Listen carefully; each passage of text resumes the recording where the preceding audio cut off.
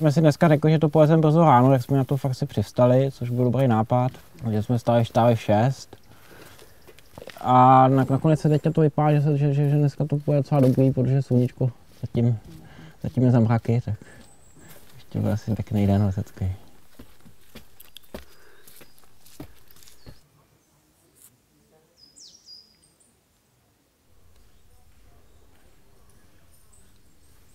Jsme v Sasku, je to vlastně v oblasti Schramsteiny, což je vlastně nejblíž v Česku, vlastně žlutý průvodce, to je šílenka Schramsteiny, to je nejblíž jako do Čech, tady se vlastně dá dostat i dopravou jinou než autem. No.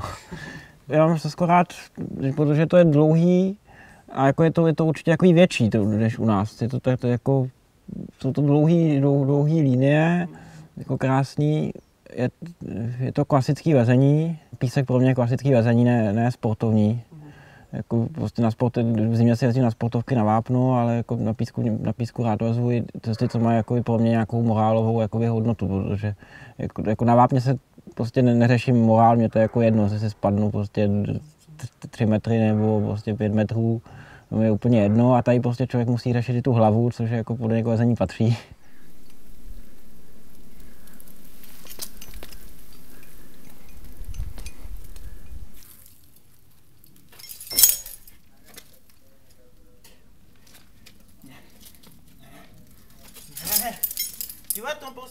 Falkenstein je oddělená velká věž, která, když se jde od parkoviště, tak když se jde do svahu, tak je vlevo Falkenstein a vpravo jsou ostatní části Schramsteinu, jsou hlavně ty Torsteiny, to jsou vlastně jako velký, jakoby dvoupatrový věže. A ten Falkenstein je fakt jako osamocený, jako je špalek obří. Na tom Falkensteinu je jeden svaňák, dřív tam nebyl snad dokonce žádný, se to svajzalo nějakýma komínama. Teď tam je teda jeden svaňák a když vylezeš na jinou stranu věže, než ten svaňák je, tak tam musíš překonat několik komínů, prostě občas se stoupit níž, abys to překročil a je to docela expedice, hlavně když tam si se slečnou, která se bojí, tak tam může strávit fakt jako dlouhý čas, no.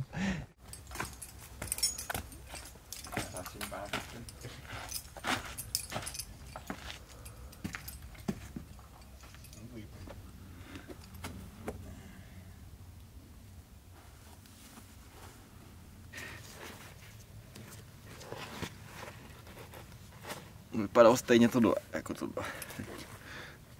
Takhle přesouvám ten flag na té noze, jo. Ještě vezmeš do toho kruhu tam vpravo, ne? Nebo... Tady to západní hranu, to byla vezena už 1920. Vlastně ten kruh je vysoko, takže to je jako dobrý výkon, na to, že to leze bosy, je to fakt ten kruh docela dálka. No, potom to bylo narovnaný 1956 a potom vlastně ta pravá hrana, co mi přijde jako, že je fakt po hraně, tak to je to Drachenrücken a to je od Arnolda, v 76. to udělal a je to ta krásná ostrá hrana, fakt je to už ta hrana.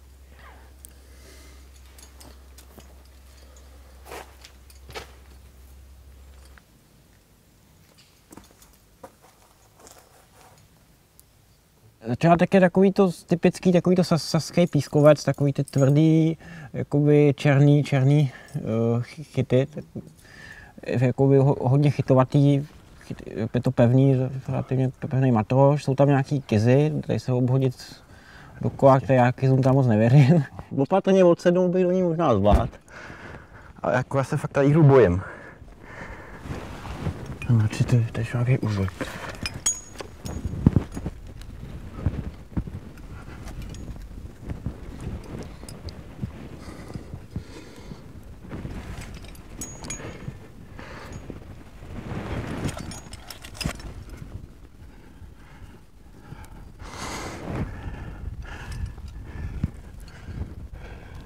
Nad tím je hnízdečko na úzel, no, jako to je tutovej podle mě, když se tam naštěhá dobrá velikost dovnitř. Nebo nevozí, kdybych to nedal.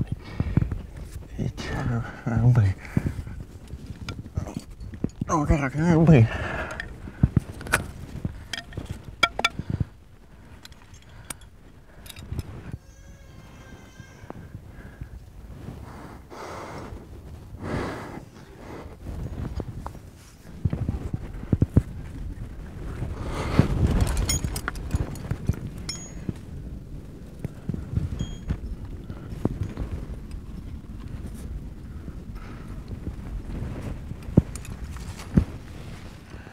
vyleze se na ten balkon, tam si člověk může vlastně na té římse, tam si může vydechnout, tam si může sednout, a se tam vyzou do lezačky, jsou tam velké hodiny. Já mám tutový hodiny, Honzo. Já mám dobrý hodiny. A pak to vlastně pokračuje už jako vzdušným lezením po velkých chytech k tomu prvnímu kruhu toho Drachenrücken, to už jsou jako fakt jako hodně takový vzdušný převísek dole, asi velký chyty, tvakne se kruh, je tam takový těžší místo nad ním, pak to jakoby zlehne, ale je to prostě línie, jak Arno dělal ty línie, tak on je, když nemusel, tak ten kruh nedával a musí se tam dávat smyčky. A i mezi těma smyčkama jsou odlezy, a většinou ty Arnoldovy jiné mi přijdou, že jsou takový prostě jakoby odvážnější a jakoby relativně na tu svoji klasifikaci jsou i jako není to přísný, jako dost spíš jako měkčí ta Arnoldová klasifikace, ale často jsou ty kruhy daný hodně jakoby vysoko, jako už těžký lezení pod kruhem. Bývá, když tam jsou dvou smyčky, tak on jako tam dá vždycky smyčku a ten kruh dá až vejš, prostě, protože ví, že má dobrou smyčku, tak díky tomu vyšponuje ten kruh do nějakých extrémních výšek občas.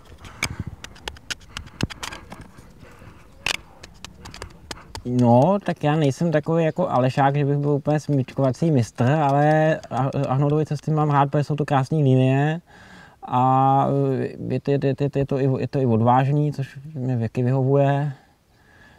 Jako Arnoldovy se mi určitě jako líbí, to určitě prostě má cit pro cestu dělat. Pro mě je prostě písek, já jsem pískař spíš než jako sportovní lezec, pro mě písek je, jakoby, mám radši, no. Já rád lezu těžké cesty, rád lezu na svoji hranici, takže nelezu i na písku do těžkých cest, abych si zalez fyzicky. Mám rád prostě i cesty třeba převisy, které jsou obulištěný nějak kruhama, jako kde se prostě jako padají delší pády, ale to třeba musí se dojít k prvnímu a pak je to odvážnější, že to lečí, že to kruh není, ale jako kde se prostě leze, jako kde si rád si zalezu hodně, ale myslím si, že prostě na písek mám jako rád, že to je obojí, že tam je i ta psychická, i ta fyzická stránka, no, jako.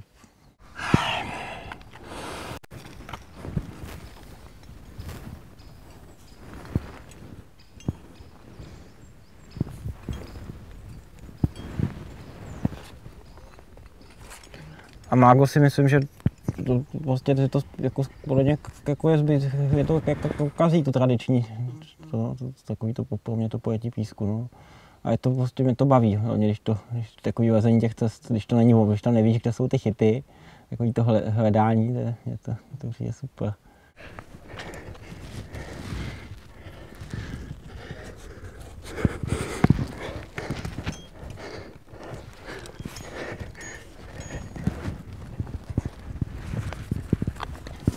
Tak dolízá na štang. Vole, ty jsi hustej. Teď bitka, tyhle.